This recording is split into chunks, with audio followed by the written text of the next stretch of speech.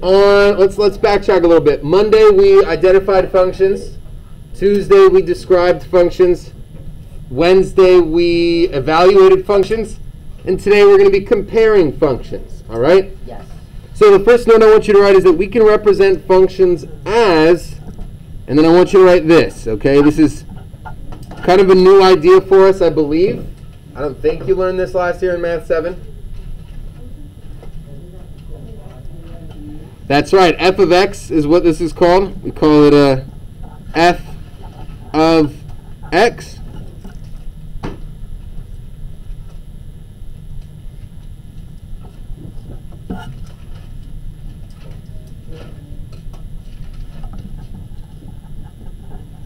And we can use f of x instead of using y.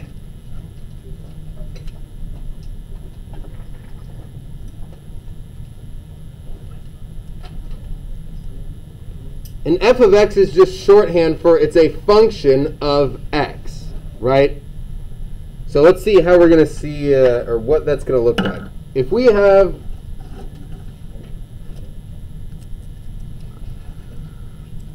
here, let me just write, for example, what color should I use? F of x is equal to 2x plus 3. So all we're doing now is taking out the y, and we're replacing y with f of x. It's f with an x in parentheses, just like that. And we're just going to use that instead of y from now on. And the reason why is when we're comparing functions, we're going to be looking at two separate equations at the same time. So if they're both y equals, that implies that they are equations that work together. Right? If we have y equals this and y equals that, then technically this is equal to that. Don't worry too much about that, the specifics of that. Just know that we're now saying f of x. All right? So what are we going to do with comparing functions? Let's just take a look at an example, and I think that's pretty much all we're going to do. Yep.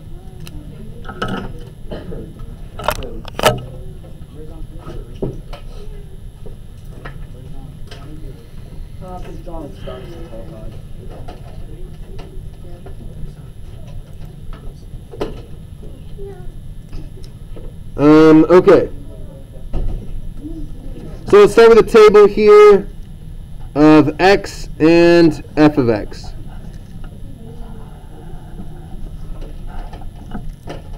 And for our x values, we'll go 0, 1, 2, 3, 4. And then we'll go 7, 4, 1, negative 2, negative 5.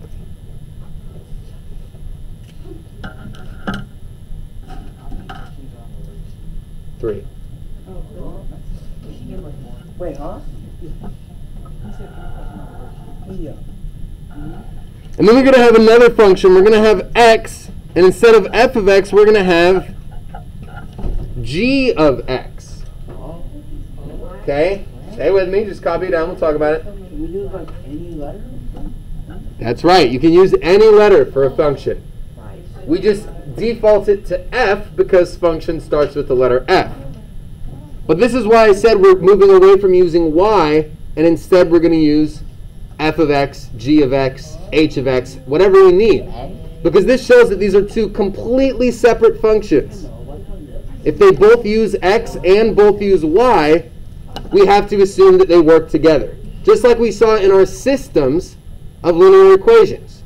We had two equations that both started with y equals, and then we could solve those that way. But these are two completely separate ideas that we're going to be comparing. So that's the main difference here. G of x, we're going to have 0, 3, 6, 9, 12. And then we'll have 2, 3, 4, 5, and 6.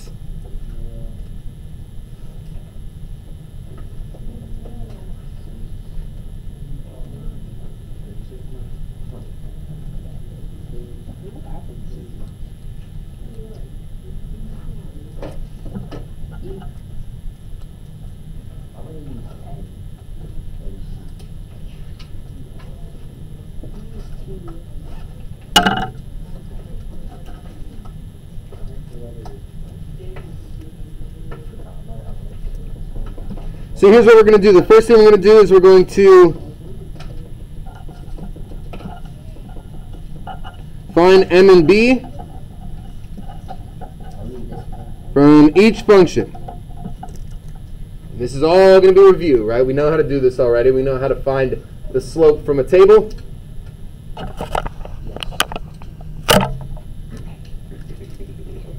After we find m and b, we're going to write the equations. And this isn't always going to be what we do. Sometimes it'll give you the equation and it'll give you a table. Sometimes it'll give you an equation and a graph to compare. You'll compare a graph and a table. For right now, we're just doing two tables. Yes? Go ahead. Yes? Do I have cough drops? No, unfortunately not. I'm sorry. What? No.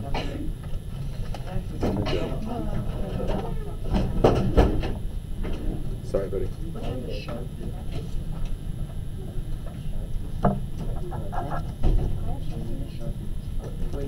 And the third thing we're going to do is we're going to compare the steepness of the slopes. We're going to compare the steepness, of the slopes.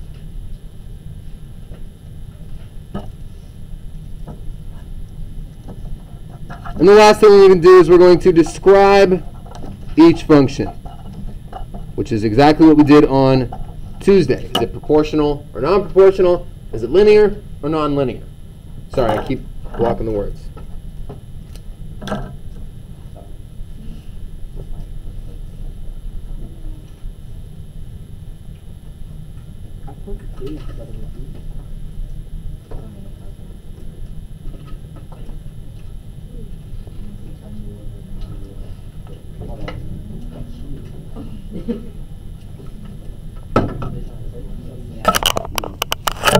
All right, let's go ahead and start with step one here. We're going to start with f of x. We're going to go f of x first. So we're looking for the m, and we're looking for the b.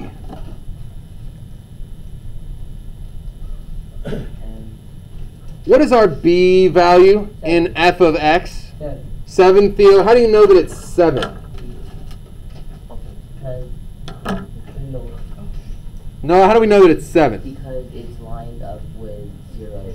That's right. We look at our table, and whenever we're trying to find b, we're looking for wherever x is equal to 0. We see that right here, and that gives us a b value of 7. Right there is our value for b. Now, how are we going to find our slope using a table? Does anyone remember? No, what are we going to do? Change in y, change in x. We're going to look for the change in y over the change in x. How do we get from 4 to 1? Minus 3. Minus 3. How do we get from 1 to 2? Plus 1. Plus 1. Right? Yeah. And these are always going to be nice and constant, so we don't have to do all of them. So what is our slope? Is it negative 1/3? No. Negative 3 over 1, right? Wait, oh yeah. Negative 3, change in y over positive 1, or change in x. Now remember, we always want to write our slope as a fraction from now on, so we got to put that over 1.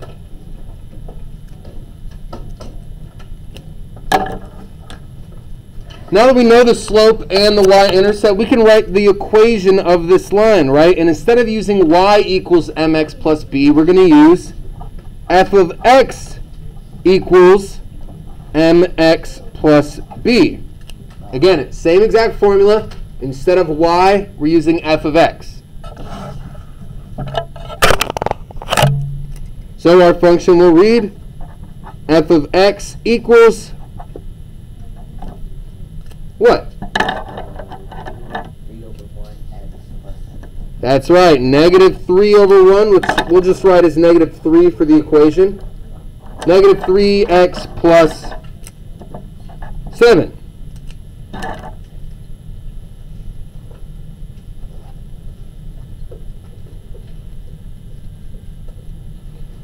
And we can actually switch steps 3 and 4 around. The order doesn't matter for 3 and 4. So let's go ahead and describe this first. What type of function is this? How would you describe this function? Linear. Linear, perfect. What makes you say that it's linear? With no exponent. That's right, there's no exponent. So it's definitely linear. And then is it proportional or non-proportional? It is Non-proportional, right? We got a b value of 7. Proportional relationships have a b value of what? 0, right? There we go. Now let's hop over to g of x. We can't compare the steepness until we know what the slope of each function is.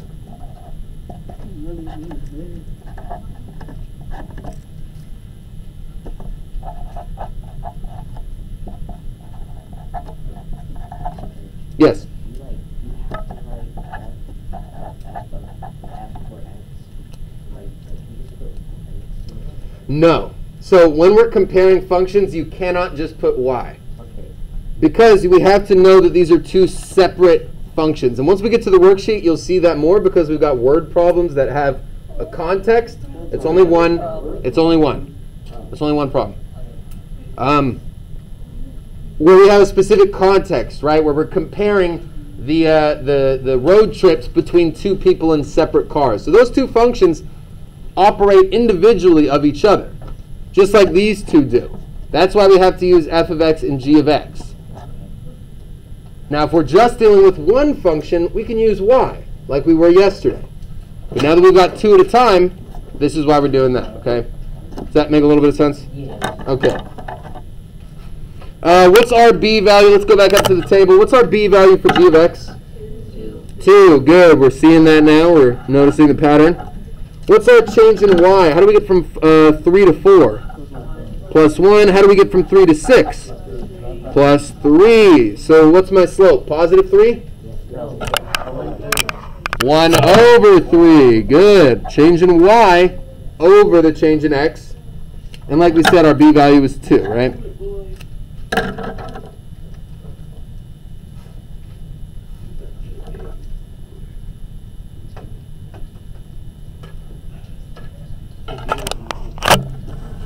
So we can write the equation g of x is equal to blank x plus blank. What's our equation going to look like? 1 over 3x plus 2, right?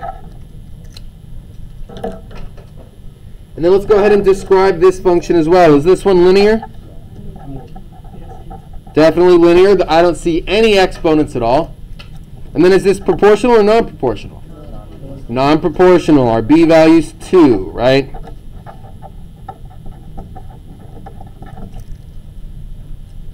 So far, we haven't learned any new procedures. All we learned that was new was this concept of f of x. But everything else, we should be pros at by now, right? Finding m from a table, locating b on a table. This is stuff we've spent weeks and weeks and weeks on. It kind of feels like overkill at this point, right? But we're adding new stuff as we go. So now we have to do step 3, which should have been step 4. That was my bad.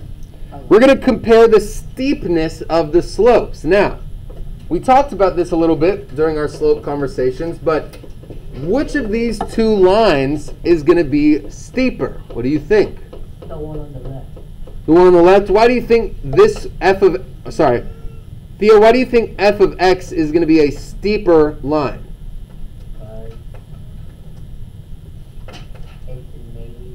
Because it's a negative. Interesting observation. We see that we have a negative slope here, but a positive slope here. So let me ask you this. Give me a thumbs up if you know what I mean by steepness. I remember. Okay, so only a couple people know what steepness means. Let me talk about that then. I know why. Okay, let's figure out how we even know or what steep even is. I know what Think back to our treadmill conversation, right?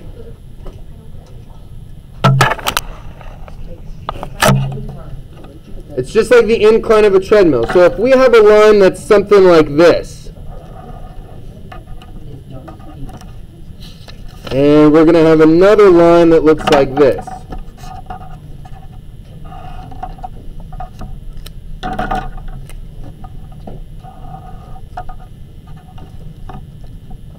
Okay, here are the two lines, right?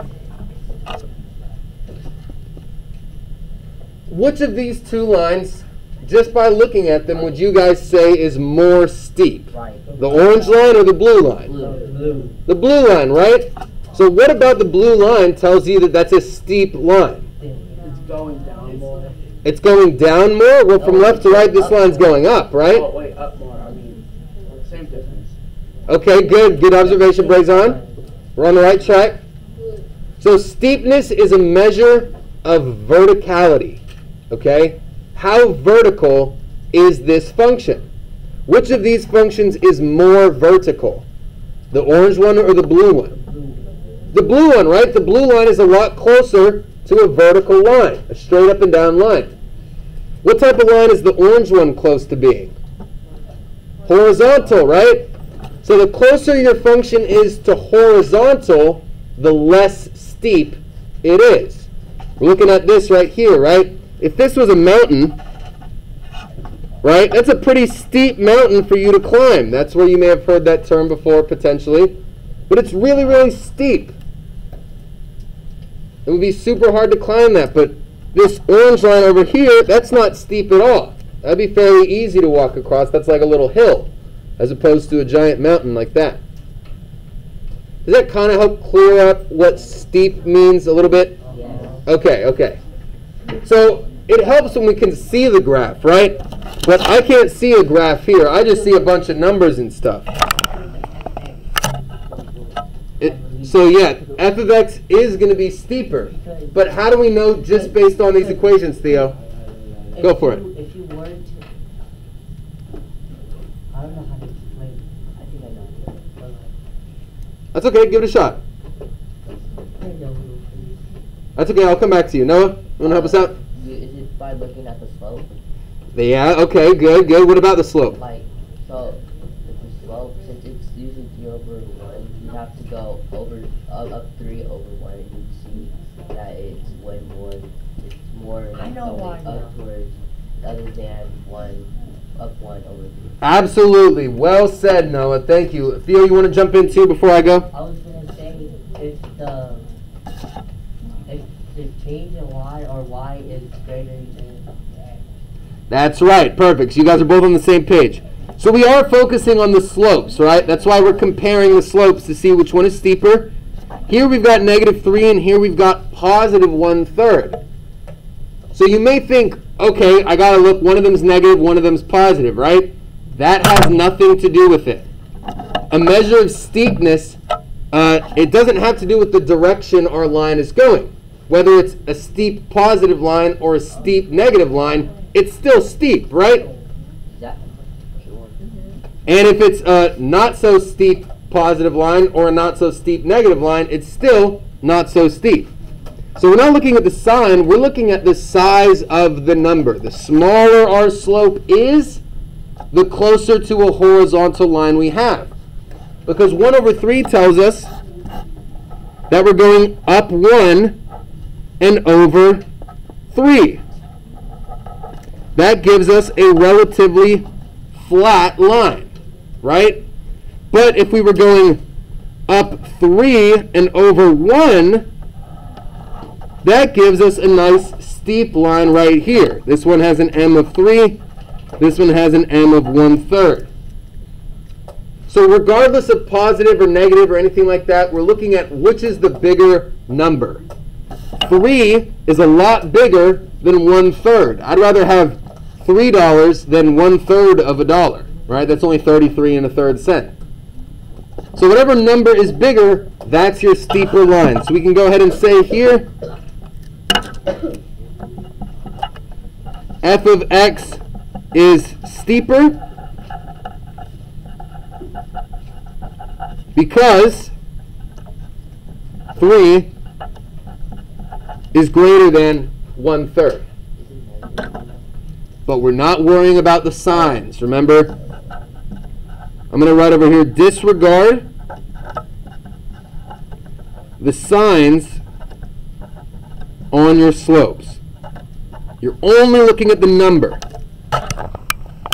Did you guys learn about absolute value last year? Yeah. Okay, so think of it like the absolute value of your slope. If it's negative, it doesn't matter. Let's just think of it as a positive. Because we're looking at the size of the number, not the necessarily what direction we're sloping.